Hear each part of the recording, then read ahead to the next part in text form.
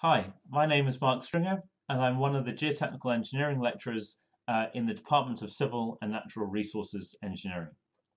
One of the things that's really exciting about this field at the moment is the solutions that we are going to have to develop as engineers to address some of the major problems facing the world. We're going to have to develop the solutions that allow us to accommodate ever increasing density in our urban centres. This is going to drive increasingly complex interactions between the buildings and the infrastructure on which they rely. We're also going to have to address the issue of climate change. We're going to have to learn what the impacts of rising sea level are, how to defend against coastal erosion, and increasingly how to deal with the effects of major storms, which are going to increase in frequency and severity. Geotechnical engineers work at the interface between the natural world and the built environment.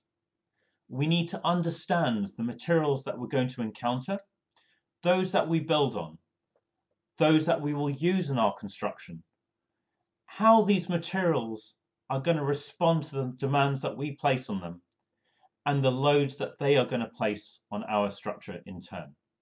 In New Zealand, we're all familiar with the effects of earthquakes, and in particular, we've probably all heard about liquefaction, where a previously strong and stable soil suddenly becomes soft and very weak. In my research, I'm really interested to try and find out how the different materials that we'll encounter in different parts of the country will respond to the effects of a strong earthquake. Will they liquefy? And if they do, how will they perform when we've got structures built on top of them? And what does that mean for the performance of the structure after the earthquake?